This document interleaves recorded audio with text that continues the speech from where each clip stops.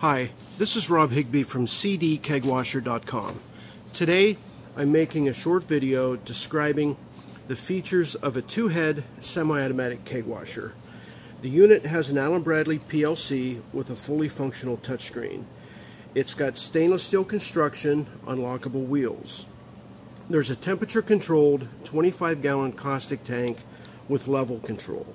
There's a chemical injector for your sanitizer, and it sets the final CO2 pressure, and that final pressure is adjustable. The requirements in your facility are 208 to 240 volts AC single phase, 30 amps. It requires compressed air at 80 psi, 12 CFM. CO2 requirements are 20 psi with a 3/8 line. It needs caustic material, cold or hot water for your rinse cycle, cold or hot water for your sanitizer cycle. It requires sanitizer material and a drain connection.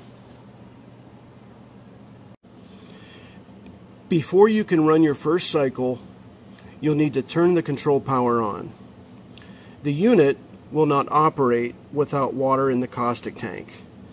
You'll need to fill the caustic tank. From the main screen, select manual mode. Go to the manual mode screen.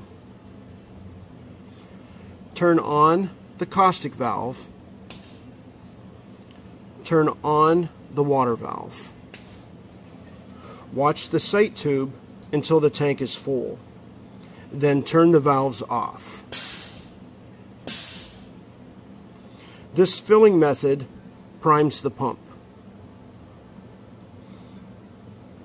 Possible faults that prevent operation are caustic level low, motor overload, power not on.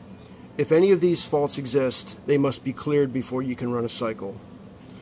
Turn the power on ahead of time, then enable the temperature control.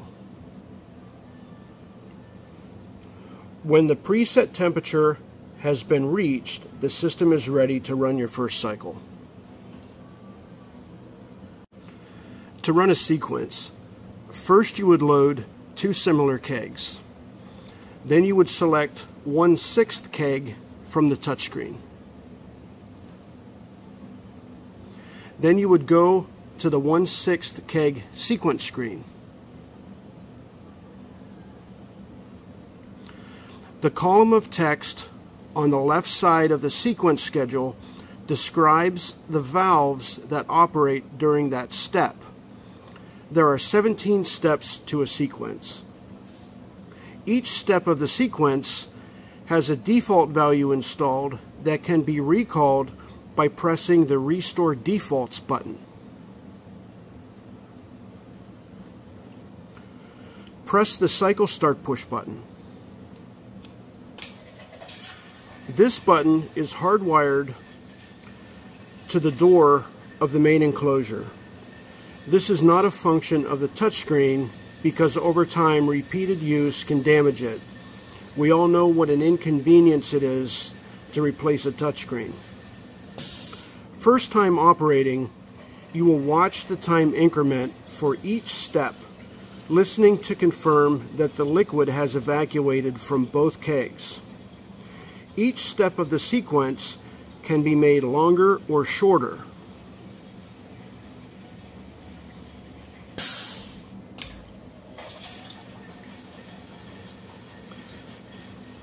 This lets you optimize the sequence for your keg conditions, compensating for variations in compressed air, CO2, and water pressures and volumes. The final step of the sequence pressurizes the keg with CO2. This final pressure timing is also adjustable from the touchscreen. Other services include manually operated units, converting manual units to semi-automatic, any manufacturer, building custom units, building motor and temperature control panels, automated valve and motor control panels, pump carts, and custom projects. Please feel free to contact me with any questions you may have at CDKegwasher.com. Thank you for watching.